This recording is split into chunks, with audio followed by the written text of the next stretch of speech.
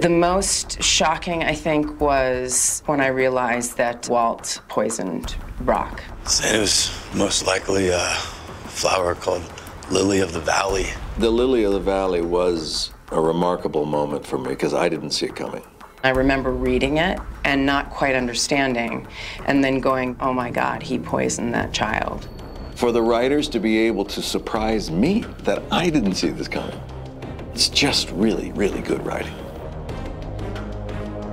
The moment that shocked me the most was whenever I shot the kid. No! No! No! That was really, really shocking. That one shocked me pretty good. I mean, I can't really think of another moment that surpasses that. There's so many amazing moments we have on the show, and that's what I love about Breaking Bad.